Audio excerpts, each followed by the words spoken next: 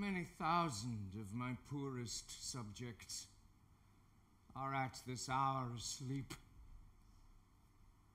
O sleep, O gentle sleep,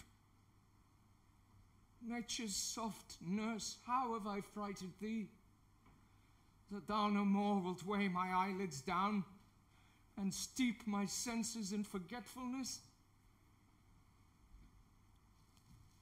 Why, rather, sleep, liest thou in smoky cribs, upon uneasy pallets stretching thee, and hushed with buzzing night flies to thy slumber, than in the perfumed chambers of the great, under the canopies of costly state, and lulled with sounds of sweetest melody?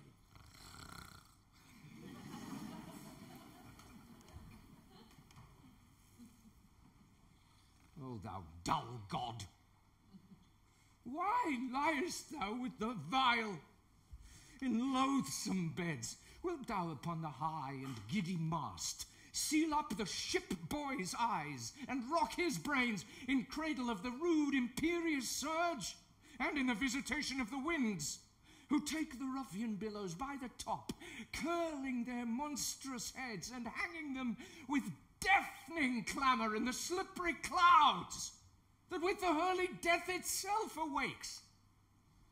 Canst thou, O partial sleep, give thy repose to the wet sea boy in an hour so rude, and in the calmest and most stillest night, with all appliances and means to boot? Deny it to a king?